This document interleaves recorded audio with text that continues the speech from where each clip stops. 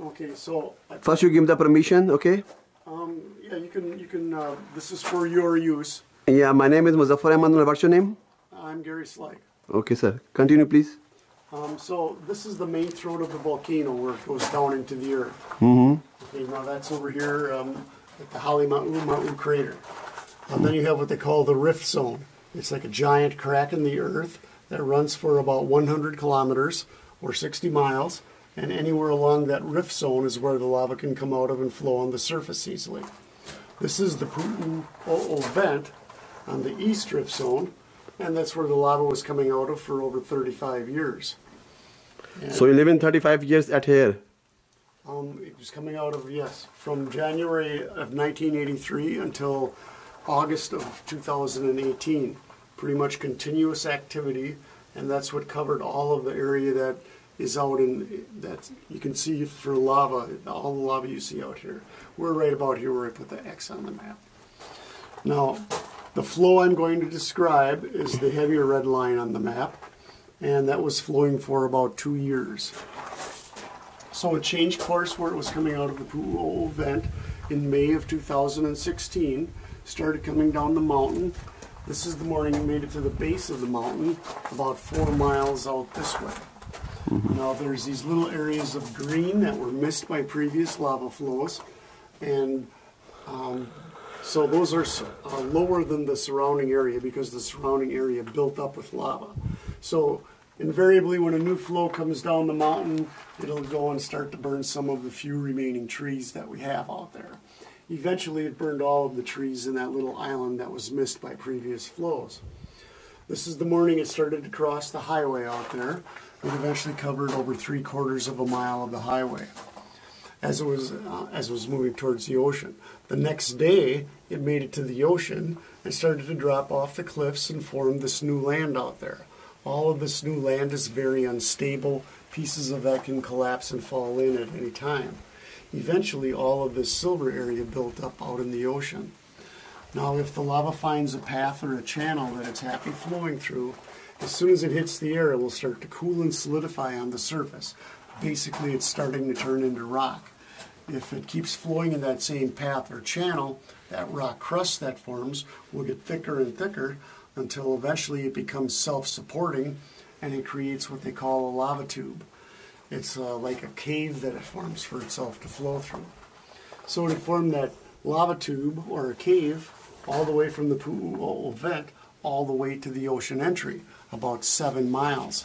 So when I took this photograph, it was basically under the surface in that tube and you couldn't see it. Well, then on New Year's Eve of 2016, all of this new land collapsed and fell into the ocean along with some of the existing coastline. 26 acres in all fell into the ocean at that time. When all of that land fell into the ocean, it exposed that lava tube that was supplying that ocean entry. So here you have the lava shooting right straight out of the cliff, out of that tube, and dropping 60 feet into the ocean below. This is called a fire hose. I've been here for almost 15 years. I've never seen anything quite like this out there before.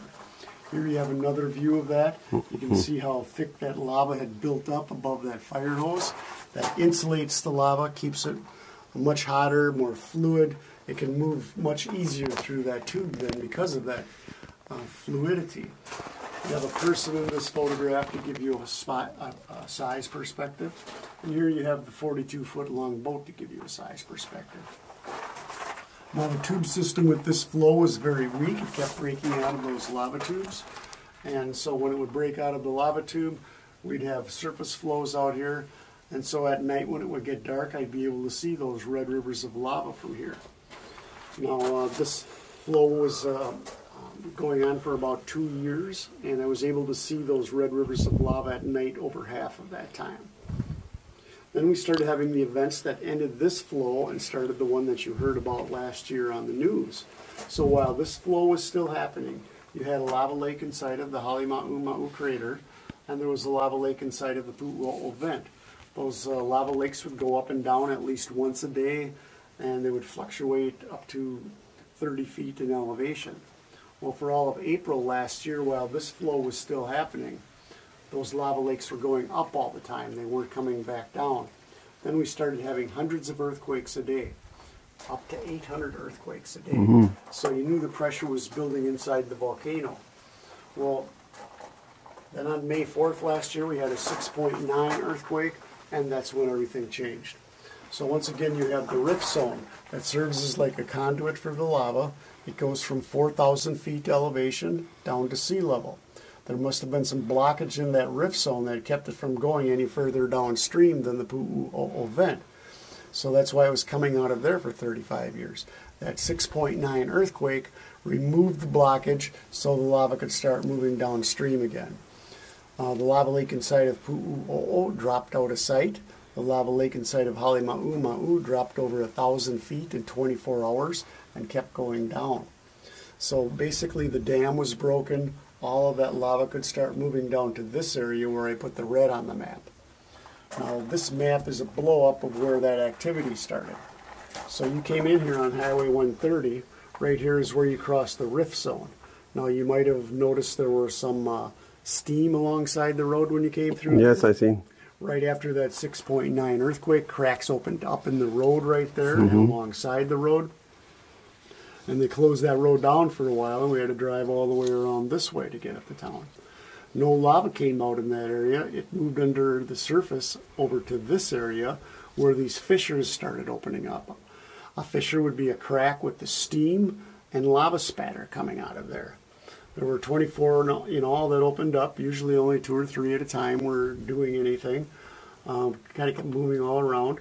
Finally, fissures number 20 and 22 started flowing lava. It came down here, crossed the highway, and went into the ocean for just a few days. Then that stopped. It all concentrated in fissure number 8. That came over here and covered all of this area in lava. In just 3 months' time, it covered over 13.5 square miles of land with lava.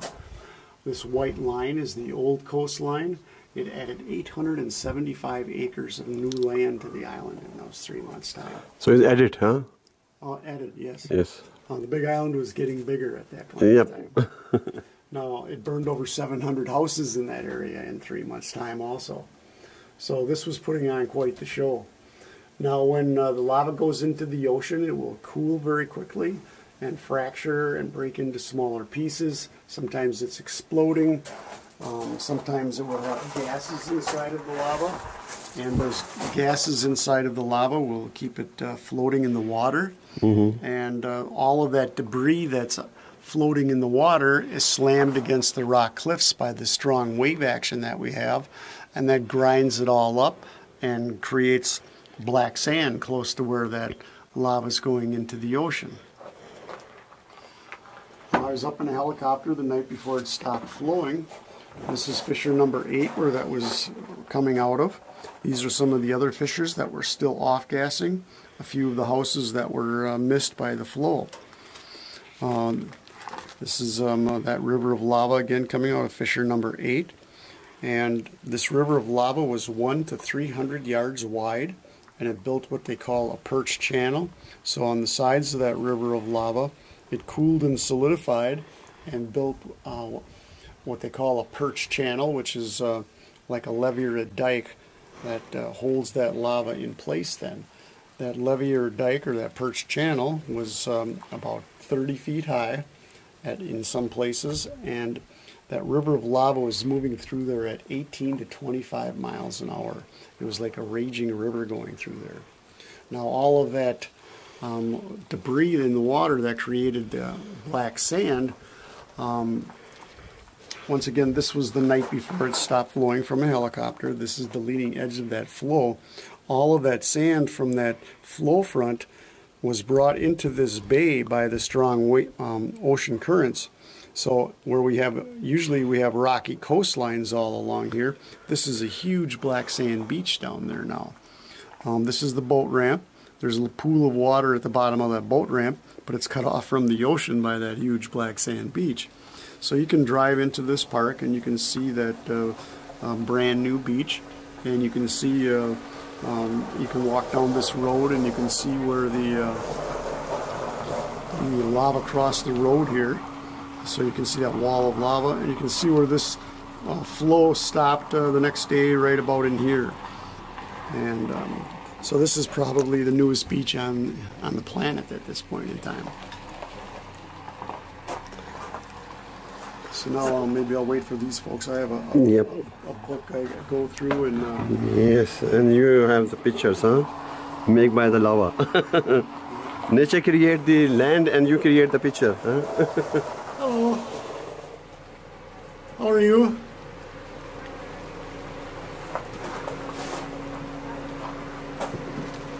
So yeah, you know, all of these, I sell 8x10 prints of most of these photos that you see on the posters here. I sell the posters, and I also sell a DVD, and I'll go through the book with the DVD, and I'm going to try to explain some more things. Hi. Hello. How are you? Great. Just coming around. Welcome to the moon, I should say. I'm Gary, by the way. Nice meeting you, Josefina. We're here from Southern California. From where in California? Southern California? Southern California? Oh, great. How can anybody live in Southern California? People usually ask me, how can anybody live out here? Yeah. How is it possible? How do you sleep at night? Oh, fine. I've been living here for most of 15 years. I've been able to watch most of this lava out here flow within about 5 miles. And my house burned down in 2010 from the flow. And Where was your house? it was about 300 yards over this way. I have 21 acres, and so I was on the other side of my property at first.